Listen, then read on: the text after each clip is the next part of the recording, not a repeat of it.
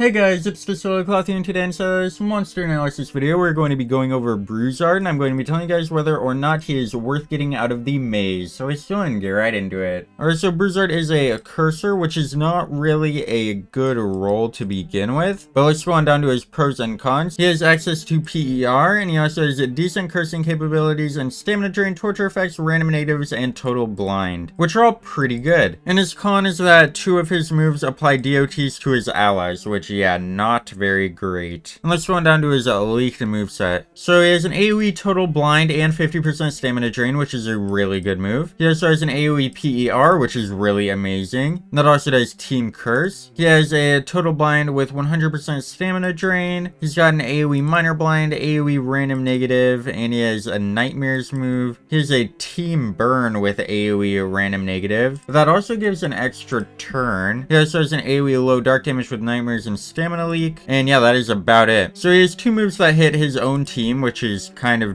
disappointing. That is not good at all. I feel like he wouldn't be that good even if they took that away, so I don't know why it's even there, to be honest. But yeah, besides those, he has some okay moves. He's interesting. He's not very good though. Cursors just aren't really good in general. At least he does have PER. He doesn't have NER though, so yeah, that's kind of bad. But yeah, he has some decent moves, I guess. They're not super good though. So go and get this monster, I guess, but don't spend money on it. If you can get him free to play, I'm not sure if you will be able to. He will be in the maze, but that might be kind of hard to get, and it might just be worth it to go ahead and get a different monster instead out of the maze, or get like a relic or something, because this monster just is not that good. So yeah, definitely do the maze, but don't go for this monster necessarily. Go for like an obsidian relic or something like that. Yeah, that is going to be it for this video. Let me know down in the comments what you guys think of Bruzard, and if you guys think that he is worth getting, and I see you in the next one. Over to like, share, and subscribe. Goodbye.